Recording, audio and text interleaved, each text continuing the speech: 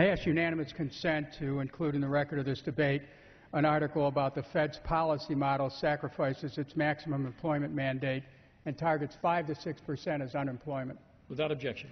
I ask unanimous consent to include in the record of this debate an article from Bloomberg News that talks about how secret Fed loans gave banks billions that were undisclosed to Congress. Without objection. This is all about disclosure and accountability.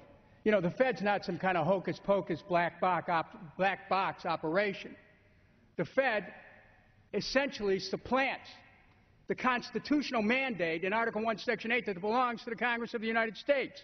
Let's look at some recent history here. 2008, subprime meltdown, collateralized debt obligations, go back to mortgage-backed securities, neighborhoods in Cleveland melting down, people losing their homes. The Fed looked the other way, and we're saying, oh, don't go into the Fed. It'll be political. Yes, it's political. We have unemployment because of politics. We have people losing their homes because of politics.